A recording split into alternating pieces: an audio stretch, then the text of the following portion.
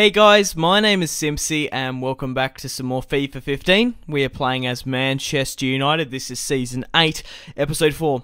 In today's episode, we have a home match, Liverpool has a home match. We're playing away at Anfield. We're going to verse the Scousers. It's going to be a cracker. Later on in the episode, we have a home match at Old Trafford against the Gunners. We are playing Arsenal.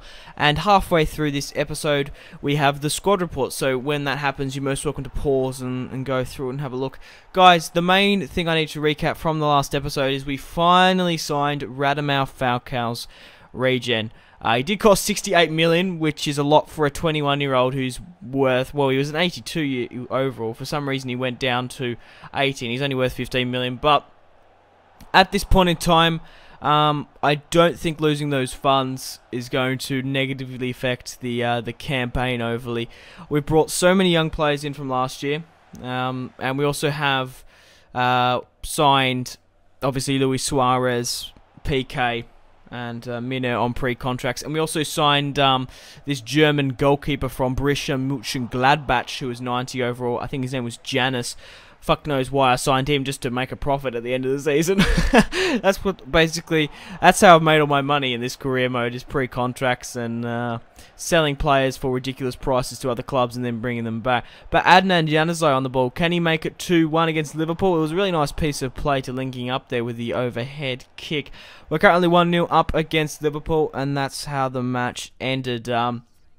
6 shots, 6 on target for me, so we only had a limited number of chances. They only had 2 shots, 0 on target.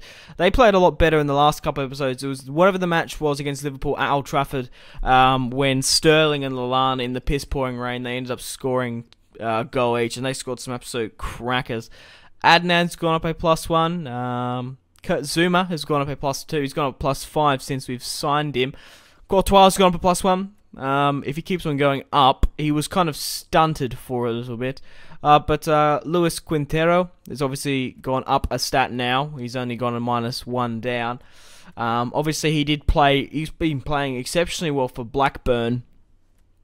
He's only scored 1 goal for me so far, I do believe, 1 or 2. Yeah, you're most welcome to pause and have a look at the stats and whatnot. So this is the current side. Now, Jones has picked up a injury, so we're going to have to replace him. We're going to bring on Luke Shaw, and we're going to switch it up. We're going to put Flanagan on that right back side, and then Luke Shaw on the left. He did have a short-term loan at Arsenal. But, guys, I want to know in the comment section down below, who do you think is going to win the Premier League? Who do you think is going to win the Champions League? Who do you think is going to win Player of the Season? Who's going to get the top goals? Who's going to make Team of the Season? Ronaldo is currently first in the top goal scorers of the Premier League, followed by Danny Welbeck, the former United boy, and Edison Cavani. I would have thought Romelu Lukaku would have been up there instead of Edison, but we're currently versing Arsenal. They're currently sitting in 8th place in the league. It's going to be a cracker. But guys, if you still are enjoying this Manchester United career mode, remember to leave a like. I'd really much appreciate it. I do put a lot of effort into these videos, and a simple like really does go a long way in pushing my channel out there, and it helps me a bunch. If you aren't enjoying the career mode and don't want to leave a like and don't want to subscribe, let me know what else you'd like me to do. How can I improve myself as a YouTuber if I don't take on constructive feedback and criticism? Let me know in the comments below. Right, we have a free kick here. Well, Arsenal have a free kick here. Oh, not too far. It was a pretty dangerous position. Luckily for me, it manages to hit the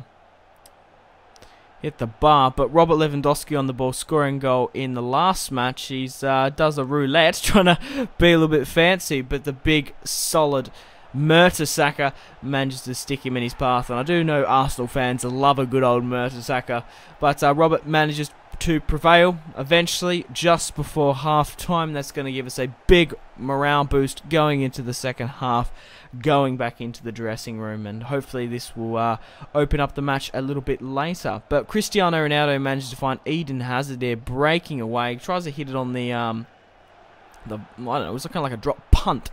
It's an AFL thing, if you know what I mean.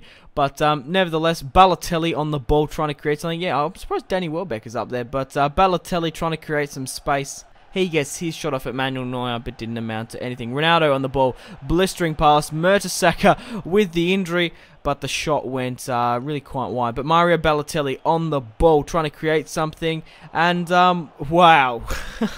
Arsenal nearly bring it back with a sensational goal hitting the corner of the bar. But, guys, I'm going to end the episode here. Thank you very much for watching. If you watched all the way through, I really do appreciate it. And I'll see you guys in the next video. Remember to go out and have a fantastic rest of your day, guys. Goodbye.